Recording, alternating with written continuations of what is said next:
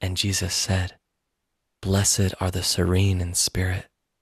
Blessed are they who are not held by possessions, for they shall be free. Blessed are they who remember their pain, and in their pain await their joy. Blessed are they who hunger after truth and beauty, for their hunger shall bring bread, and their thirst cool water. Blessed are the kindly, for they shall be consoled by their own kindliness.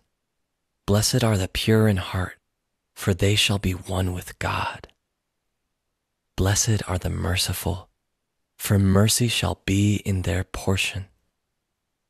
Blessed are the peacemakers, for their spirit shall dwell above the battle, and they shall turn the potter's field into a garden.